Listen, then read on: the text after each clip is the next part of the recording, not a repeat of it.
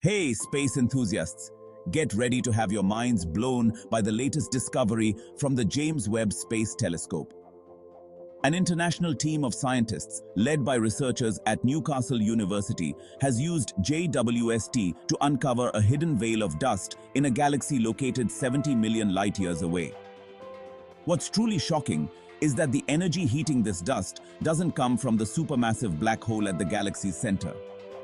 Instead, it comes from gas collisions moving near the speed of light. This groundbreaking research was led by Huda Haidar, a PhD student at Newcastle University's School of Mathematics, Statistics, and Physics. Thanks to JWST's infrared capabilities, Haidar and her team had exclusive access to some of the telescope's first dedicated observations. They were able to see through thick clouds of dust and gas that normally obscure active galactic nuclei from Earth's view.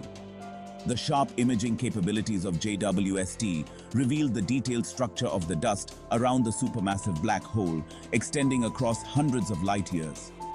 But it gets even more exciting. The new images of galaxy ESO 428 G14 showed that much of the dust is aligned along the radio jet. This suggests that the jet plays a significant role in heating and shaping the dust.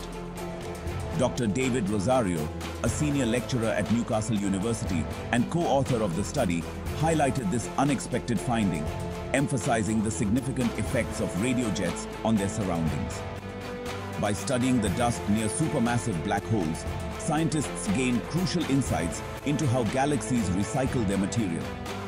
This research sheds light on the processes by which supermassive black holes influence the evolution of galaxies, including our own Milky Way. So keep your eyes on the stars, because who knows what other cosmic secrets are waiting to be uncovered. Don't forget to like, subscribe, and hit the bell for more space discoveries. Until next time, keep looking up.